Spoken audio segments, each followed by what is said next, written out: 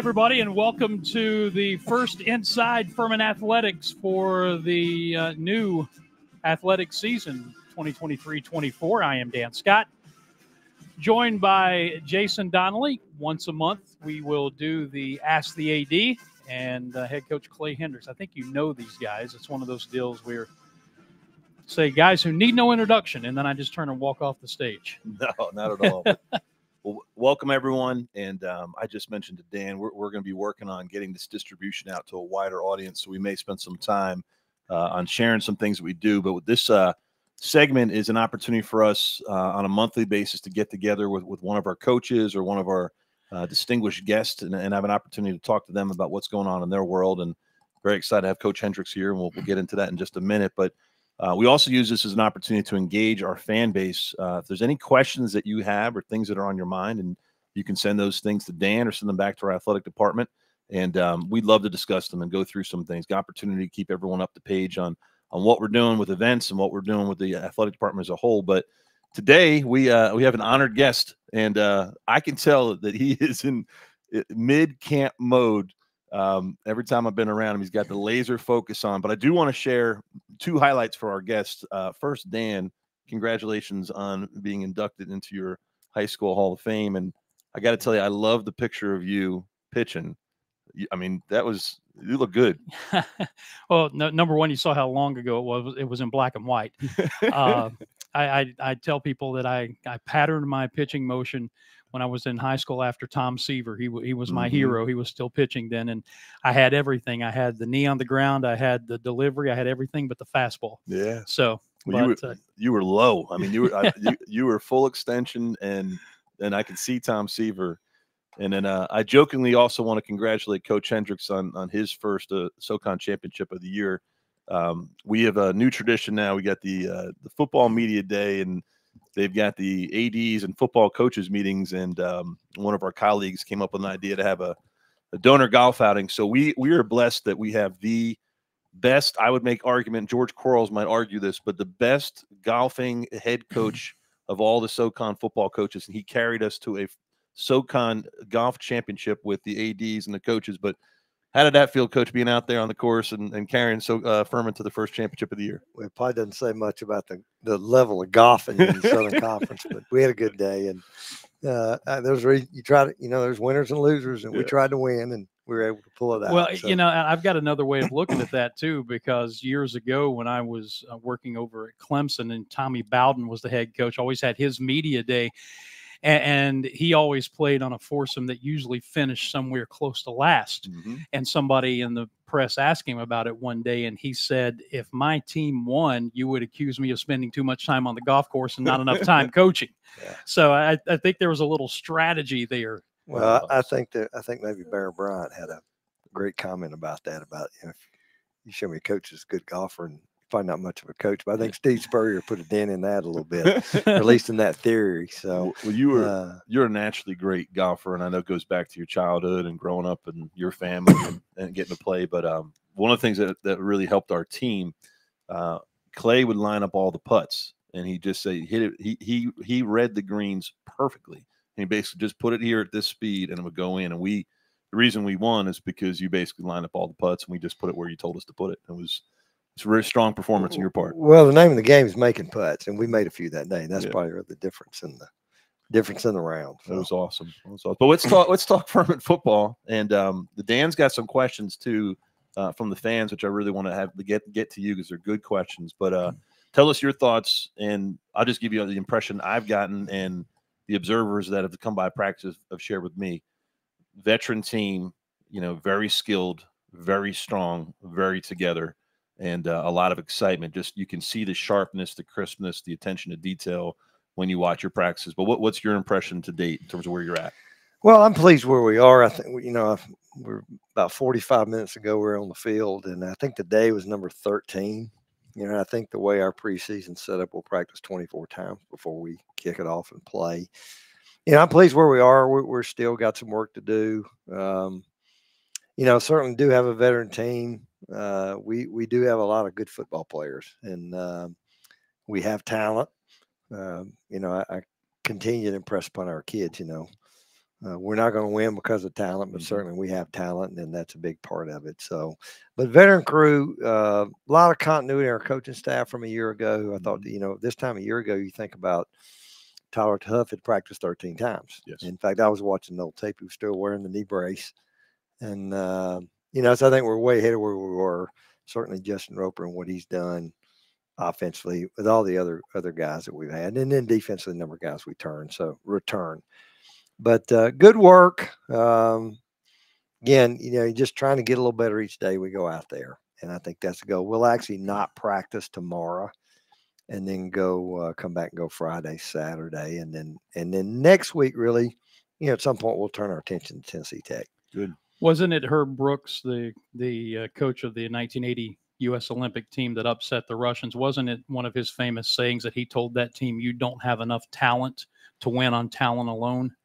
And driving home the point that it's going to take a lot of work and a lot of other things to go along with that. Well, I think you're right. And I think there are a lot of teams that way. I mean, there's a handful of people in the country at varying divisions or levels that probably could show up and be real talented. But the great teams, certainly have a mixture of both those things. And, you look out there on the wall of that field house, and I think back a lot of those teams, and yeah, we had some really good players. We had some talent, but again, I think that's kind of been our MO, and that's something we need to continue to focus on. And I think our kids are bought into that. And I haven't sensed, we had a good year a year ago, and our kids told me, Coach, we didn't win anything. I said, I agree with you. And I've never sensed one thing in the off season. They just come to work, and that doesn't mean we've been perfect or had a great day every day, because we haven't, but I think their focus has been there. And I think, you want to get through August, you want to get the work in, and it gets to a point, certainly you want to get ready to play a game, and it's a little more fun at that time. I think our guys are enjoying practice as much as you can enjoy it, when it's hot and, you're slamming into each other. And, but again, pleased where we are. And I think that's a great observation by the team, because for them to say where we are and what we want to accomplish, we've noticed the mature off season from them in terms of focus, in terms of commitment to coming back, togetherness, all those things. And a year ago we're sitting at the the SoCon media day, and they picked us in the middle of the pack, and you gave me that look like they got it wrong, and you knew. And I think the difference this year is there's a sense of confidence, and that people have seen this team, but you got to do the work. And going into this year and taking care of business as you go through that process. It was interesting. I ran into one of your guys grabbing lunch, and I said, what do you think? He goes, as you'd expect, because I think the defense is further ahead right now than the offense, but that's typically where we are at Furman. But what's your take on that in terms of defense, offense, and how it's all coming together? Well, I think the strength of our team a year ago was our defense. I think we got a chance to be really strong on that side of the ball. And I did tell our team this. I've been through a bunch of these preseasons, and I really think your defense should be ahead of your offense. If you've got a good program, just it's not like you go out there and you tackle every day. And I think our defense got a little bit awakened Saturday. We got there and we tackled. Yeah. And it's not thud where every play's a tackle, and we missed some tackles. And I think offensively we're to the point now where we can expose you. And I think what kind of excites me about this team, and I think they understand, offensively, don't show up, they're going to embarrass you, and I think defensively, if you don't show up, they can make you look really bad. And we've had a little bit of give and take, which is what you want. But I do feel good about where we are. There are a number of guys we're able to play. I think we've still got some competition to be starters. I told him today, there's something to being the first guy out there, even when you play a lot of guys, and certainly have some competition to be twos, maybe even some threes, and then certainly the special teams, where we were really good a year ago. I think that's going to play a big part. So, and competition only makes you better. So we've had good competition between offense, defense, and within position groups. And I think that'll continue now for the next week or so. This is our first edition of Inside Furman Athletics for the new athletic year, and it begins with our Ask the AD. We'll have questions for Athletic Director Jason Donnelly coming up in just a bit, but right now spending some time with head coach Clay Hendrix. Clay, one of the questions that was submitted by fans reads like this: it's been a long time since Furman football has been ranked this high in national preseason polls. In an era where players have instantaneous access to all of the hype, how do you and your staff keep the team focused on what's important?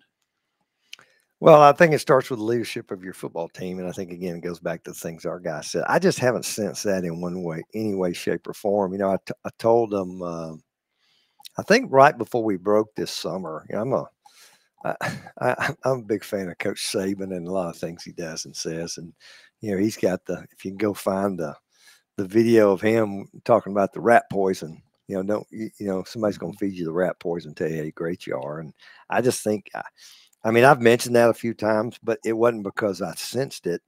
But again, I think it's just our coaches have done a really good job. And again, just goes back to, I think, the maturity and the leadership you have in your team. And that is, I have zero concerns about that. We got to be able to go execute and still got to go play and do all those things you got to do to play well and win a football game. But I just haven't had any concerns about that. And Coach, talk about the conference as well, because it's not just Furman that is peaking and doing great in terms of where we're headed, but also I think there's a strength as you look across the SoCon as a whole. But just some overview on the conference as a whole in terms of who you're expecting and what you're looking to see out there in terms of the conference to begin with. Well, I think that's a good observation. I know when I came back in 2017 to see where we are now as opposed to then, you know, compared to that time. You know, I think there's I think I've seen our league. You don't show up, anybody can beat you. But you know, there are about 5 teams that, I don't know, if you're just being honest, where you feel like you draw the line, I just think I guarantee you they can beat you. Yeah. I think just a combination of talent. I think there is phenomenal coaching in our league. Yes. Just go across, I mean, head coaches, assistants, all the way down the board. And I think that's really probably what has changed. You know, as far as people commitment, I don't know about all that, but I just know they've got really good coaches there. They've got good schemes.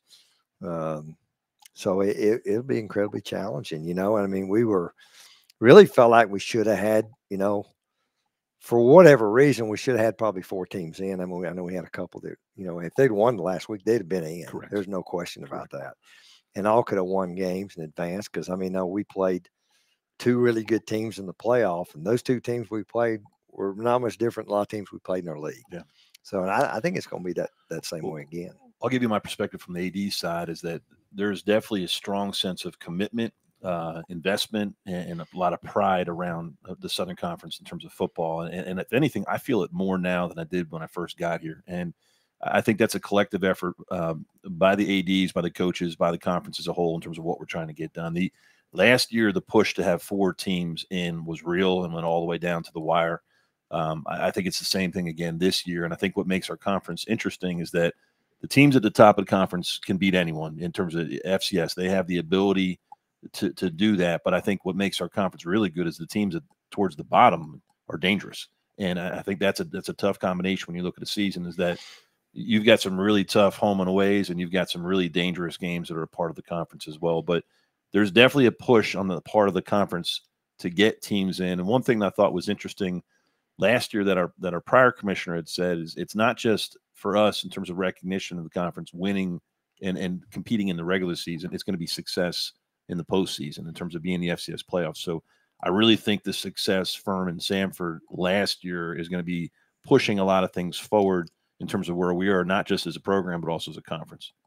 Well, and again, you can sugarcoat it however you want to do it. In the end of the day, we need to get teams in. We need to win games. Yep. And advance against these other leagues. And, you know, I really think there's 2 things, too, that I think really stand out. Because, you know, we're playing 11 games. I mean, look at who our Power 5 game is. Yep. Compared to these other leagues. Yep. I mean, we're rolling through the SEC and the ACC, and I mean, that's who we're playing. We love it. You know, but you know, the opportunities for you to win those games a little more challenging. Yep. Than a lot of these other leagues. And I think the other thing, and I've been on this bandwagon ever since I came back, these leagues where you don't play everybody, you know, and they've added members, and every year they're going to have teams with good records because they're going to catch the schedule right, and they're not going to have to play some of the better teams. Right. And I mean, you just go through there and look at some of those team schedules. Some of them are going to have really good records. Just the way the schedule lines up. And, there's something when you play every team every year. And, even we've had some teams historically, maybe even their style of play, you've had to play a triple option team, when you have to do that every single year in your league and they know you, and there's just something challenging about that more so. And I think that creates a little more of a challenge, in our league, but also I think I enjoy that part of it. But, we'll have to, we'll get everybody's best shot. I think we've always gotten everybody's best shot. Yep. And I think a lot of people like to say that, but I don't know. I think I think the purple bunch from Greenville, everybody likes to give us their best shot. Well, another compliment too, and Dan, I don't know if you're in the operations meeting, which is a large scale meeting with all the different members on campus who contribute to our football game days. And one of the best messages that was there, and kind of, Todd Duke was one putting it out there, is that we've gotten to a point with our football operation. We know what we want to do, what we want to accomplish, how we want to grow. There's all different things that we're doing, but there's a great sense of confidence in terms of what this environment will be and what we want to build to. And then the other part of it that I loved, and I'm the one that speaks last at the meeting, and it got out there before I did, was the planning ahead. Is that there's a great commitment on a part of your program. We're going to go week to week, practice to practice. We're not going to look far ahead, but we are going to plan for FCS playoffs, for FCS success. And we have our expectations. And when people are in the meeting talking about going all the way through January, it's music to my ears, because that means we're focused on the details of what we need to do every day, and then also a long-range plan to get there. But one of the things I love about your program is that you set the sights for the team very clearly on what does success look like, what do we need to do as a program, what do we want to win, winning the in-state battle, winning the conference, and ultimately having the opportunity to win the national championship. But I'm so excited, Clay. I'm fired up for this year ahead. Well, I think we all are. There's probably not many years you aren't excited. And again, everybody's undefeated still at this time of year, but there's certain years you just feel like, leadership, certainly level talent you have, experience, all those are big factors. Our sport is such a sport of being able to keep guys healthy. It is a sport of attrition, and can you stay healthy?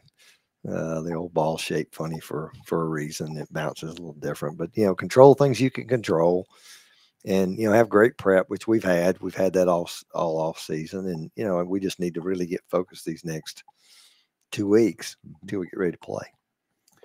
One of the other questions that was submitted for you specifically was kind of an open-ended question, I guess, but it's how can fans and alumni best support Furman football through this upcoming season?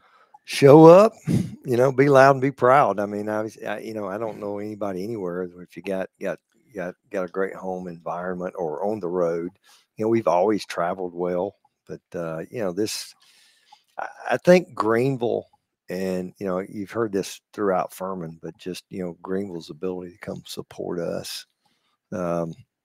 And I think the landscape that we're in right now with the craziness that's going on in college athletics and college football, there's something unique about our place and our kids. And if that matters to you, we're not pro football and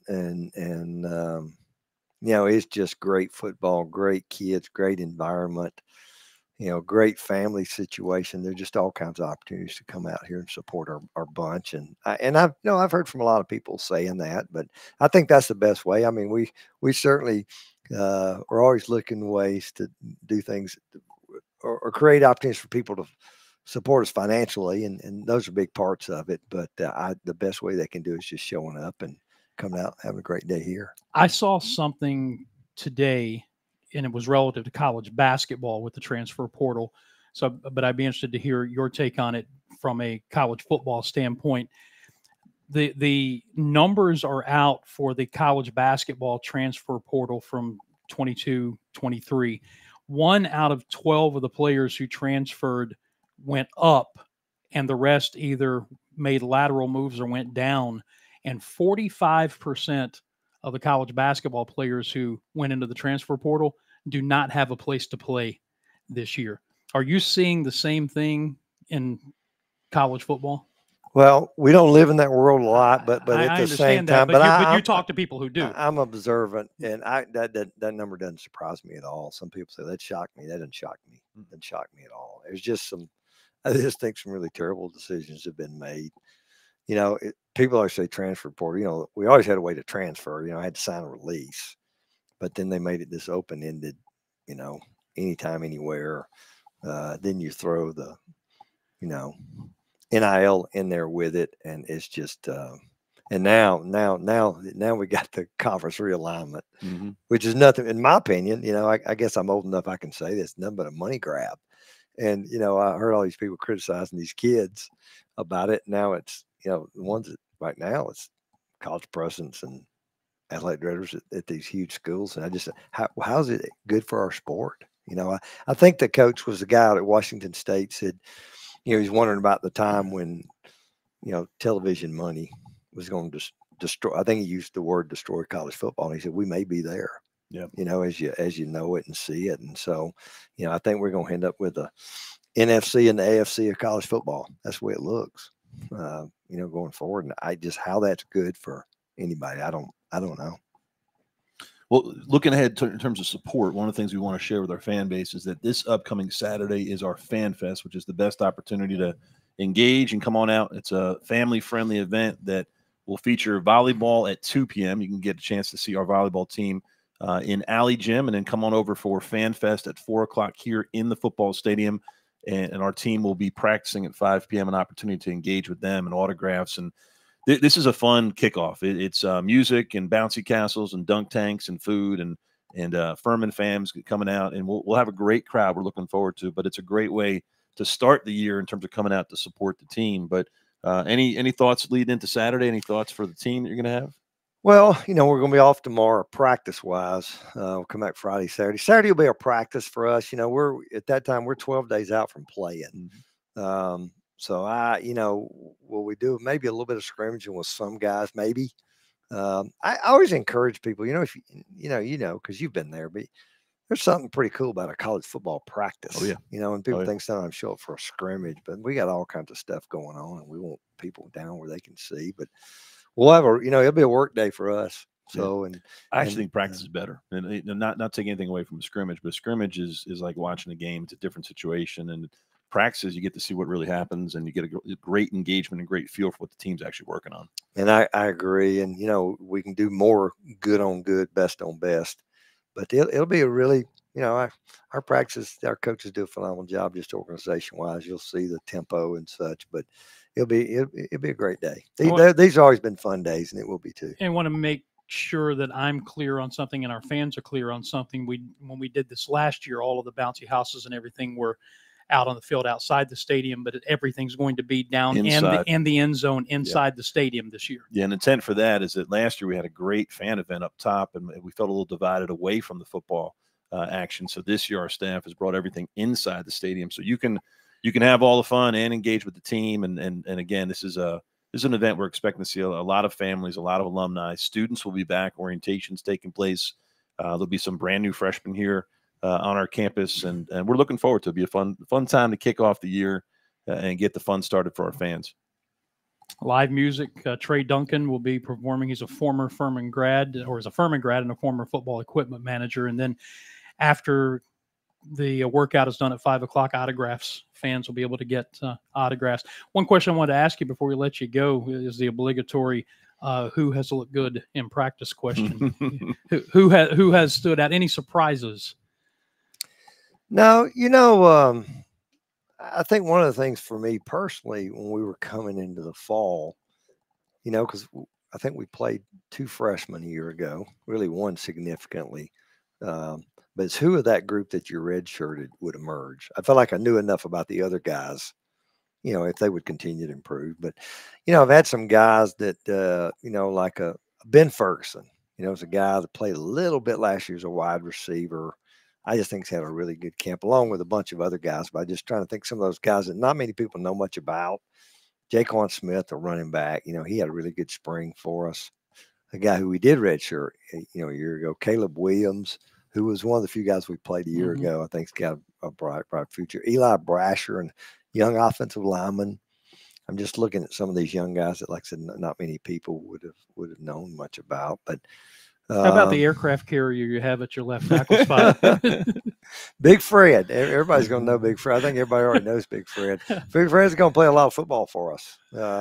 Been really pleasing. And everybody's going to see Mason Pline, the tight end from Ferris State that came in, and he's 6'7", 260 pounds, and certainly he's going to help our football. Athletic he's too, going to right? help our football team. Yeah. But Well, speaking of tight ends, talk about Ryan Miller a little bit in terms of what he's doing and all the wonderful things going on for him. Yeah, I think Ryan had 2 catches. I think they played last. In fact, Philip Kreidler was here. Philip's with the Steelers, yep. Former teammate of mine, and they were playing the Bucks. He was not at the game, but he was giving me updates wherever he was watching. But I think Ryan had 2 catches. He's been playing a lot of special teams. The little bit of connections we have there, we've heard nothing but great stuff. I've kind of learned that league, you just don't know till you know. Mm-hmm. But we've already had a bunch of teams through already this year, looking at some of our guys for this coming year. I don't know. I just think Ryan, he brings so much to the table, for his ability to do so many things. And, it's a process. It is a process, but I wouldn't be surprised to see him stick around for a while. Does his success, what he's doing now, raise more interest in your football team? You can go to Furman and get to the NFL. Well, absolutely. I be honest with you, I think Mason Pline is here largely because of that. Yeah. He played in a great program, won a couple of national championships, really originally went there as a basketball player, but his goal is to play in the National Football League. And I think he felt like I had to be able to diversify my skills a little bit and develop some skills to do those things. And certainly Nick Verna, who coached, Ryan did a phenomenal job recruiting him, selling him the total package here. And man, he's been impressive. Mm-hmm. And it's going to really be fun to kind of watch him continue to develop. But he's made of all the right stuff. But I think it already paid dividends there. It certainly helped us in recruiting. You tell a guy, hey, you can be the next Ryan Miller. Mm-hmm. We got a proven track record of how we used him. Our coaches did a phenomenal job of getting Ryan the ball. And I think, well, the thing I think kind of really excites me about all this is, Ryan was the guy. There was no doubt we were trying to get him the ball a year ago. We have so many more playmakers than we've had probably at any time that I can remember. I'm really excited. Kendall Dean made a huge play the other day which Kendall played great for us a year ago. You look at Josh and Wayne Anderson now playing that position for 2 years. And then some of these young guys, certainly Don Roberto and some of those really excited guys. about your wide receiver core. Yeah. And, and then, I told him, that I think I said it earlier, but, Tyler Huff this time last year, he practiced 13 times. Yeah. And so he's just a different guy too. Yeah. Well, Clay, we want to get you going because we're cognizant of time at this time of year particularly, but we're so grateful that you are here. Leanne is here. Your staff is here. Your team is here. Just incredible support. I get to see the best of Clay also off season, all the things that you do for so many different people in college football in Greenville, Furman. Just truly grateful for you, the leader that you are, the man that you are, and we're excited for the season ahead, and we're looking forward to being on this journey with you as we embark. But thank you for everything you're doing, and good luck with everything coming up. Well, thank you. We'll take every bit of luck we can get. But we're excited, and we're looking forward to that day getting here. We're not quite ready yet. Are you ever quite ready? I'm not sure. I think we get to that. We're playing on Thursday. We get to Friday. I think at that point in time, there's not much more you can do. All right, Coach. That's Clay Hendrix. While he transitions out, there are already some things that are going on campus-wise here as you check the schedule that we've got up on the screen. Everything from women's soccer at Presbyterian on Thursday of this week. We're recording this on Wednesday, so that would be tomorrow. Friday, men's soccer is here versus North Florida. Volleyball, women's soccer, all in action over the course of the next week or so. This is directly from FurmanPaladins.com, so you can go there and check that out. All right, Clay has gone to do much more important things than hang out with us. Jason Donnelly, our Ask the AD segment is coming up here. What's the summer been like for you? I mean, first of all, do you and your family get any time away? Yeah, we did. It was really nice. It's going to sound odd, but this is my 4th year here at Furman. It's probably the first time that I've felt a little bit settled. And that might sound strange, but it takes a while to, work through a transition. Just in terms of, your family, your work, COVID, all challenges that we've gone through in the past. But this was a really good summer for everyone. Good for our staff to be able to plan. Good for our staff to get some time off. Coming off an incredible year, but we had a nice 2 weeks where we were able to really sit back and enjoy some time together as a family. It was really, really great. And then that being said, I mean, just the energy and the enthusiasm we have coming into this year is really what drives it. But before we look ahead, I did have a chance to look back and reflect on last year, and it's just amazing what Furman Athletics, these Paladins, have accomplished. And I just wanted to single out a few things. And I know it sounds sometimes like an infomercial for what we're doing, but the things we measure ourselves: academic success. Just so proud of all of our teams. It's 8 consecutive semesters above a 3.0, and there's incredible distinguishment amongst the different teams in terms of what they're doing and the awards that they're receiving, and the 4.0 students and Dean's List students, but just some incredible students that are here at Furman. And then athletically last year, looking back on the success, I mean, everyone knows about the football success and obviously the basketball success, but the 10 straight championships with both men's and women's cross country, and the success we have with our golf programs and tennis programs. But last year was another banner year for Furman Athletics. We finished at the top of the Southern Conference in the Learfield National Rankings, and that's a big, big deal. But also Anna Morgan and Jalen Slauson winning the men's and women's athletes of the year. It's only the 2nd time in the history of Furman that that's happened, and that's been back-to-back years. And just very excited to see guys like Jalen Slauson and Mike Bothwell playing on the national stage in the NBA Summer League, and seeing Ryan Miller doing what he's doing in the NFL. It's just incredible for everyone that's around it. When it's out fundraising success, I think most people know this, but we've had our 3rd consecutive record-breaking fundraising year as we continue to drive, and that is not possible without the people who are tuning in today. Is that support and the generosity and the participation of what's taking place, but that's critical. It's critical for what we're doing. It's critical to support football. It's critical to support basketball and the department as a whole. But we couldn't be more grateful and thankful. And then the final thing, last year, if you look back on it, it was marked by engagement. There was a point where we were leading the conference in attendance with football. We had a win game. I think there was all kinds of win advisories, and we had to back off a little bit that one time. But the events, the social media, our staff still needs to put out a release about the $41 million in earned media that we received in the month of March. You were all over YouTube and everything that took place during that period of time, and hosting women's basketball regionals here in Greenville, and doing all the great things that took place. But last year was a great year, and our staff is very deserving of praise. The coaches, the staff, the student athletes, and the support we got from our alumni and fans was just unbelievable. So just a big thank you to everyone. But yeah, this summer was a good chance to catch our breath and then re-energize for the year ahead. Yeah, because the reality of the world is, from an expectation standpoint, there's no going backwards, right? Right. Yeah, we're in a good way. Every year we look at it, you set the bar, and you go into a year and you say, okay, what did we accomplish and what do we want to accomplish next? And as much as we're going to work week by week, day by day, when you talk about a football season or a basketball season or any other sports we have, you want to go past where you went the season before. Does that mean we're going to have another FCS playoff win? Who knows? That's the journey that you go through, but the goal setting is there in terms of what we want to try to accomplish with the football program, and Clay's pretty clear on that. Same thing with basketball. Do you have the opportunity to win the conference again? Do you have the opportunity to win an NCAA tournament game? Do you have a chance to get to the Sweet 16? And the goals for us are very clear. The work that we're doing towards that is that. And that's not just for football, basketball. That's for every sport that we have. We discussed this in our head coaches meeting yesterday, that we believe that each of our sports is uniquely positioned to win a championship in every sport that we offer. And that's important to us, that our students feel that way, that our coaches feel that way, that our fan base feels that way, that's what we're working towards doing. So yeah, there's no going back on last year. You start all over at zero, and you go through the whole process again this year, and you try to get better at the things that you did, and you try to identify weaknesses or things that didn't go as well that you want to make better. But we've been really using the summer to do that. That's really how I view our time in the summer is it's kind of a 10-month proposition. From this point forward, there's no break. You go all the way from here through the end of May.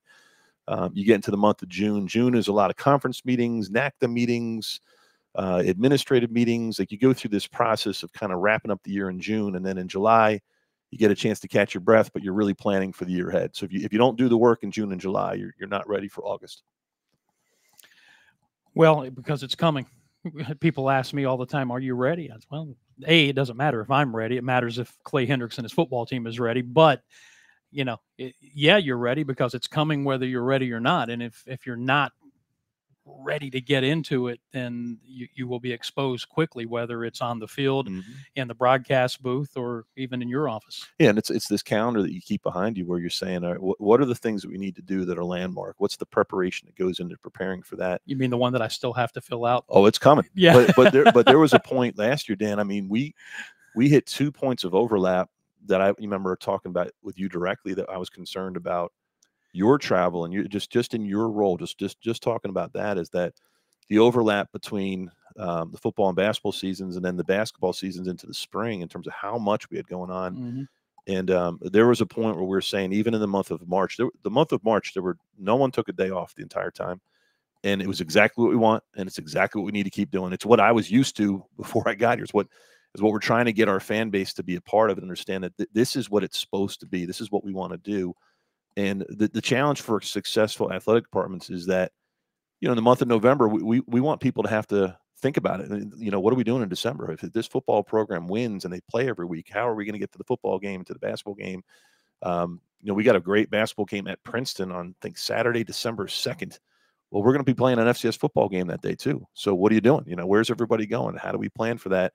And we've got one of our well-heeled donors that said it great. He goes, fire up the private jet. I mean, that's the kind of attitude that you want to have, where let's do this. Let's get prepared for what we're going to do, and let's be ready for the year ahead. But that's exactly where we're at right now, is that level of preparation and really setting things aside to get that stuff done. So is there anything left on your list before we get to the questions we have? No, we're in good shape. I mean, the biggest thing I want to encourage everyone is to start coming out and join us in this journey, starting on Saturday with Fan Fest. Just a great opportunity for a free event. And then, as you shared, the soccer schedules are beginning. The volleyball is starting as early as this Saturday. You get the cross countries are coming back this week. They're primed for a big year, and some of their events will be local. There's a chance to participate in championships even with them in the year ahead. But it is on, and then we are getting ready on campus to host these students who arrive for orientation. I've got a parents event tonight, for students that are moving in tomorrow. And orientation starts, moving days tomorrow, orientation's this weekend, and we are off and running from this point forward. The next big event for us will be the Thursday football game on Thursday, August 31st, FU After Dark Part 2.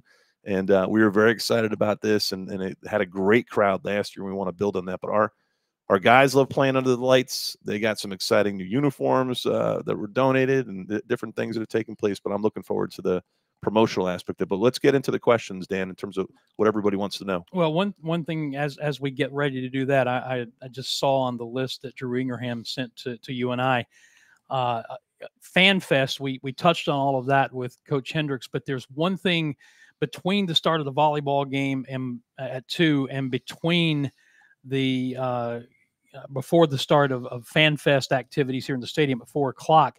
And that's a football season ticket holder mobile ticket education seminar in the Herring Suite over in Timmons Arena. We are going pretty much all mobile.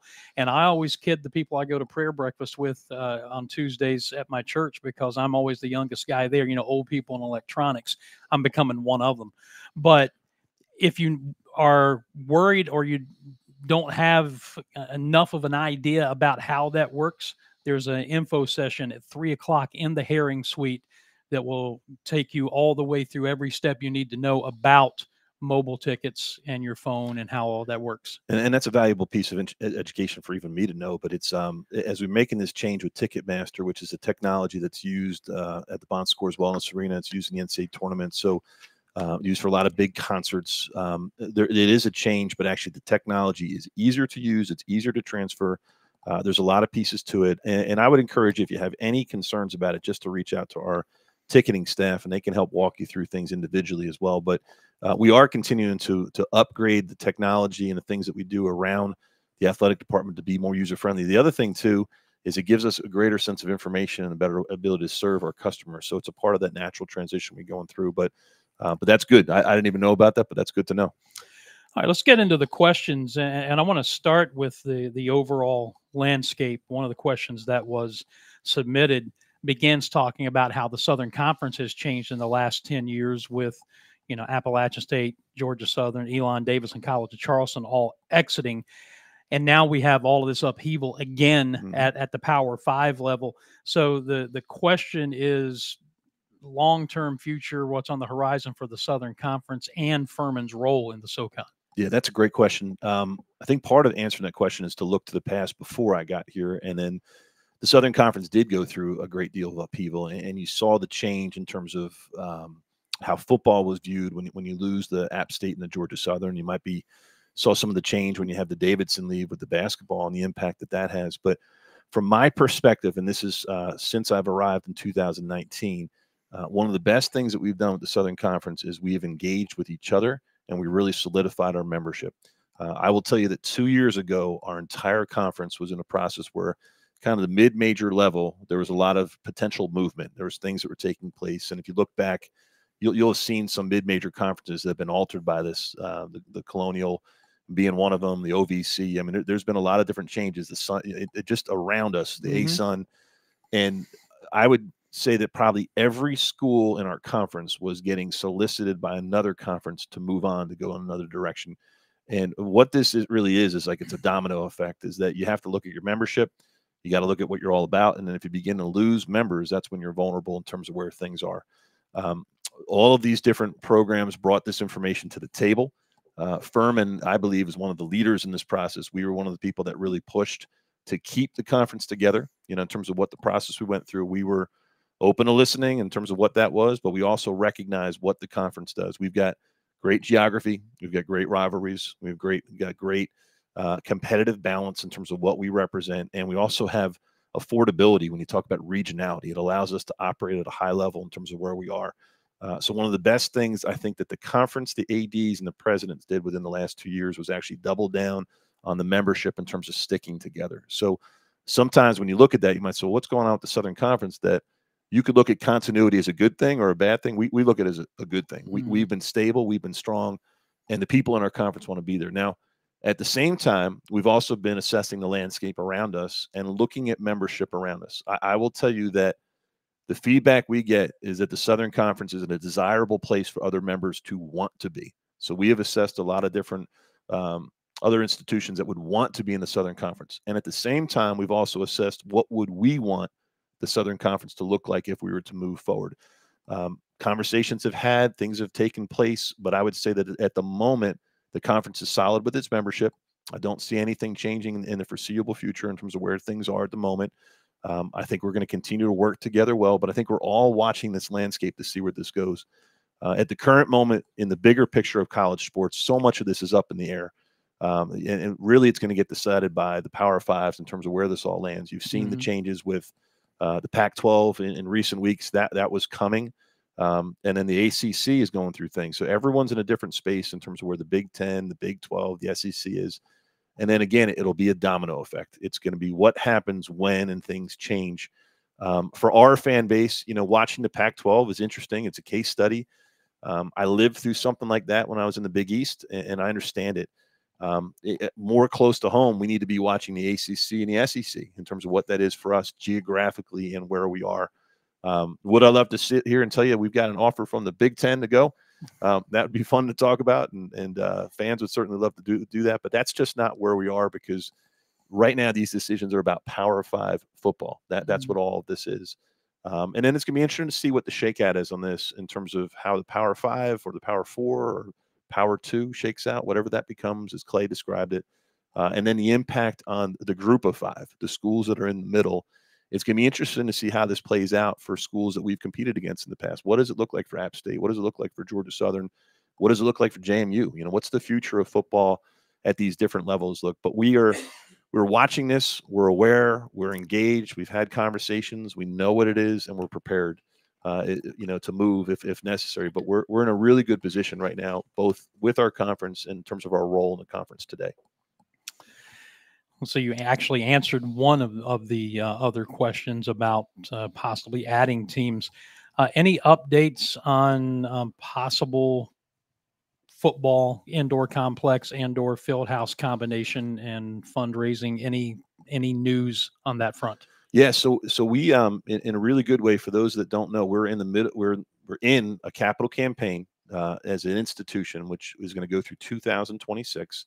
And our campaign priority for the institution right now is the completion of Timmons Arena, the renovation of that. We've already began phase one, as many people know, which consisted of the offices, the film rooms, the locker rooms. That came great.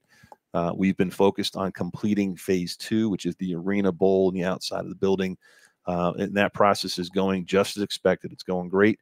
And the hardest thing about fundraising is that for the everyday fan, you're like waiting for when's that shoe going to drop, and we're going to find out. Our job as fundraisers is to put it all out there, to have that process, to know that you can hit your numbers, and then you gotta be patient enough to wait for that final confirmation. So you just kind of get into the dotting your I's and crossing of T's in a process, but that's a totally normal process when you're dealing with this much amount of money, which is really a $40 million goal to get there. So things are proceeding forward in that space. And then as you look to football and you look to other projects and practice facilities and capital projects, we are actually spent part of our summer this summer talking about the next stage for where we're going to be in Furman Athletics next. And that does include facility enhancements that would be donor funded in different areas, including football, increase in investments in basketball, investments in other aspects of campus that would impact all of our 18 sports. So all of those things are on the list, but at the moment, from a leadership perspective, from a board perspective, number one is Timmons Arena. We're not gonna take anything on until we're done with Timmons Arena. Transitions into a couple of basketball related questions. One being kind of a sister question to the one with to Clay a moment ago. Best way to support basketball through the upcoming season and beyond, and how can they increase Furman's ability to retain Coach Ritchie as long as possible, including at least 1 year and maybe more once that renovation is finished? Yeah, great question. And I love Coach Hendrix' answer, loud and proud and in there. So the number one thing that you can do to support these programs is show up and attend. I don't know how to explain more than that in terms of what it is. It means everything to the coaches, to the student athletes, to the athletic department when we have strong attendance at these games. And I describe it as we're going to have 5 home football games and then hopefully FCS playoff games. But we need the fan base for all 5 of those games. We need to pack out, be loud, strong, give the home field advantage that we want to have. It's the same way with basketball, is that we've got to provide that home court advantage that we've been building towards. And we are proud of where things are headed. Season ticket sales and opportunities are up. The support has been there, but option number one is to come out to the game. The second thing we'd like to do in addition to that is financial support in the form of fundraising and supporting these programs financially. The way the Furman Athletics Fund is set up is that you can give to whatever mechanism that you want to give to, which include everything from football or basketball or other sports that are out there. But it empowers you as a fan to put your money where you want to invest. And the philanthropic nature of what we do is really important. We have been supported at a high level, and success is at a high level because of that support. So the one thing you can do is come out and support at the games. And the second thing that you can do is get involved with the fundraising efforts that we have. That's going to be really important. The third thing that we need to do is we have a responsibility not just for ourselves, but also to help the community engage Furman. And any groups that you have, any people that you have, this is your church groups, this is your kids' little league teams, this is your football. Like we had a football jamboree here. We had 16 teams, and all of them were saying, come back to be a part of Furman football. But we need to engage people around it and bring people here. And if people don't have the resources to pay for tickets, our department will help. There's a way to go about this process from a community service standpoint that we can help. So if you can bring more people to the table, what we have found is that when groups come and they enjoy this, they get more engaged. So the things you can do is you can show up and be a part of it. We need that. You can support it financially through fundraising. And then the third thing is just the group aspect of bringing people. And then on the Coach Ritchie front, this is just going back to last year. And I'm grateful to President Davis and our board of trustees. They supported a contract extension for Bob Ritchie that is really significant and that really puts him in a position to be here. So I think that step has been done. Now, does that mean he's here forever? No, but is his intention to continue to be here and compete? And yes, that's in line to be here. So the intention and the investment is there. It's the same way we look at Coach Hendrix with football. Is that we have the people we want to have be here, and we got to continue to invest and be intentional in that space. But what you can do to help Coach Ritchie is support his program, and I just showing up to the games and financially supporting. And if you really want to get invested at a high level, this Timmons Arena project is right in front of us. And if there's something that you want to do more now, getting that arena over the goal line, getting that arena under construction, and getting everyone back here in 2 seasons once it's done is a priority for us. So that would be really crucial in terms of retention with Coach Ritchie. One of the other questions was when's the basketball schedule coming out? And I don't know that we can fully answer that question, but will there be any other games at the Well besides Wofford, and will there be a Greenville Invitational Part 2? Yeah, so I love this question because it actually allows me to talk about a little bit of the larger context of scheduling, which with our program. So I think scheduling for the foreseeable future is going to be one of the hardest things that our men's basketball program is going to have to go through. In my previous role at Villanova, I did the schedule for our program, and I'm just going to be candid. We would not play Furman. I've called up there to them. The strategy hasn't changed, because what you're supposed to do on the other side of it, when you're the power program, is you got to assess the team and say, is this risk worth whatever the reward may be from the win? So we are unfortunately in a spot right now because of our success that Furman is having a really hard time scheduling Power 5 schools, Big East schools for a game. We know who's looking. We know where to ask. We go through that process, and we know who has said no. But it hasn't been just a no. It's been a heck no. We're not going anywhere near it. There was an article about the College of Charleston. They're going through the same exact thing with their coach. They got a great coach. They have a great program as well. But people are just not going to play you. And the way that the metrics are set up right now, don't play to those teams to playing you. So scheduling still in progress. It's something that our staff has done a great job of building out what we have, but this is going to be a wait and see. And wait and see means sometimes you've got to wait as long as you can to try to get what you want. But people are starting to announce their schedules, and we're gonna have to wrap up pretty soon. The year ahead is going to be interesting because we're going through the process of this will be the last year that we play in Timmons Arena, given the fundraising goals and everything's met, the approval process that we go through. But we're treating this in our minds as the last season in Timmons, and we're going to make the most of that. That's been a big part of our process. We're still working with the Bon Secours Wellness Arena. You know that I love playing down there. I think it's great for Furman. I think it's great for Greenville. And we're still committed to that. But we're kind of looking at things in a 3-year landscape. We've got, this is our final year in Timmons. We've got to make the most of this and enjoy this. Next year, we're completely out of Timmons Arena while it's being renovated. We will be playing downtown and in other places, and that's a part of the plan that we're working on. And then 1 season, 2 seasons, 3 seasons from now, we're coming back to Timmons into the arena. We're going to have a strategy about how we're going to utilize Timmons and everything else that comes with it. So some of these things are up in the air. The only disappointment I've had this summer is that the Greenville Invitational will not take place this year. And that's not a Furman thing. That's just a part of a larger partnership that we're working on to grow that, to really be something significant for Furman and for Greenville. But the logistics on that just weren't doable to do for this year. So we will not be doing that. But we're going to still keep working on that towards the future as we continue to grow our brand and our association with the Bon Secours Wellness Arena. But we'll be in touch soon about strategy on scheduling, and Coach Ritchie and I are meeting about that this week. So we're looking forward to sharing more soon. The only other questions that we had submitted all centered around apparel and licensing, and we actually have some information now. You share it, and I'll chime in. What do you got? Well, this is what we know at the moment, and interest full disclosure, this is what Drew Ingraham told me that we know at the moment. I don't know this. Number one, the Furman Bookstore will have replica football and basketball jerseys available for purchase no later than August 30th, which is the day before the opener. Now, these replica jerseys are created by Fanatics through their relationship with Barnes & Noble. They are generic and will not, underline that, will not reflect our student athlete's name, image, or likeness. And that, as going through this process, Fanatics is the best that you can work with in terms of the product that they produce and what they do. But this is a major change. I know sometimes people have had questions of what are you doing in the apparel area and how are you going about it? part of the changing landscape is the change with name, image, and likeness, is that we, Furman, can put out our jerseys through Fanatics, but they can't represent any current players. You're getting into the whole thing that's there. So I mean, they might have a number 6 on them, but they're not going to have Huff on the back. Correct. And I think, if anything, I think they in some ways have to stay away from that, because you got to be that careful in terms of what it's going to be.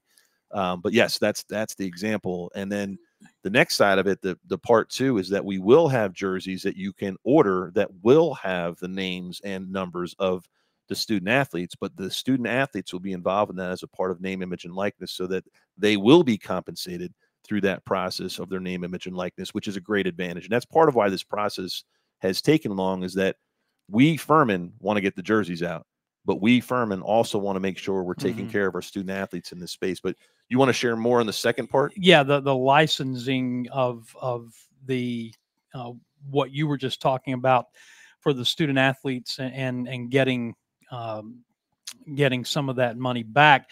That apparel will be online only and is contingent on the student athlete entering into an agreement with the apparel provider. So in other words, you're not going to be able to get a football or basketball jersey with your favorite player's name and number on it unless that player has entered into an agreement, which obviously provides them with some compensation under NIL. And when that happens, those will only be available online through a company called Athletes Thread. Yeah, and we love this. I mean, we want to support our student athletes. We want to help them monetize their opportunities. And nothing would make me prouder than seeing our whole community out there with football, basketball, soccer, jerseys, whatever it is. My kids are the same way. They'd love to have jerseys in terms of representing the team and in terms of the things that they do and their favorite players. But that's the process where we are. So we will have my mandate to our department's got to get done by football season. We got to be ready for that. And then they've also gone through the process of name, image, and likeness, getting ready for that as well. So we're going to be prepared. And then there's one more avenue to this. We are working with One Team Partners to offer online student athlete jersey sales through the bookstore provider Barnes & Noble. So if the student athlete opts into the agreement, fans will then be able to order specific replica jerseys. Much like Athletes Thread, the student athlete must opt in to be part of the group merchandising opportunity, and then the university and athletic department cannot act on their behalf. Once a certain percentage of the team roster is opted in, then these apparel opportunities will be made available through the Furman Bookstore website. Again, that will be online only. Well, one of the cool things too that has really kind of caught on is this FU After Dark T-shirt, and this became a huge hit on our campus last year. And actually, we got people asking us for shirts already. But I believe that starting in orientation weekend, they're going to have the FU After Dark T-shirts available in the Furman Bookstore. That's certainly something you can grab leading up to our night game on Thursday, August 31st, which is very exciting. So we're going to keep growing in that space. It's certainly an opportunity for Furman. It's certainly an opportunity for our fans. But that's the update in terms of where we're at.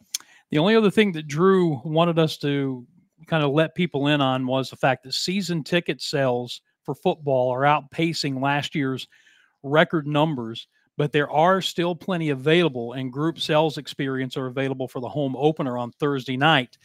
And experiences include, but are not limited to, pregame tailgate experiences next to the stadium, a facility tour, pregame field access, and be a part of the team tunnel when the Paladins take the field. You can contact Houghton Flanagan at 864-294-3517, 294-3517 for all of your ticket needs. Yeah, and anytime your ticket team tells you that you're 337 tickets above where you were the same pace last year, it's music to your ears. And and again, we want to continue to grow. But specific to this, Dan, as we look to wrap things up, what we want this to be for our fan base is an opportunity for you to engage with us. You can reach out to Dan at any time, any question. We're happy to take anything on that's of interest to our fan base, and we'll get through every question that we possibly can. But this is an engagement opportunity for us. If there's people you want to hear from, things you want to find out about, we'll be bringing our coaches and different guests through. But we're grateful for your support. We're excited for the year ahead, and it's going to be another fun year for the Paladins. I hope so. I like getting excited. I think so. I think so. You were certainly very excited last year. Well, there was a lot to get excited about. Yeah. Thank you, Jason. Thank you, Dan. Looking forward to it. And we'll be kicking off the regular schedule of Inside Furman Athletics coming up in the next week or two once everyone is back on campus and settled. And then once a month, Jason will join us for the Ask the AD segment. Good stuff. That'll do it for us on this first edition of the new school year of Inside Furman Athletics. For Jason Donnelly and for Coach Clay Hendrix, who was here earlier, I'm Dan Scott, as always, saying God bless you. So long, everybody.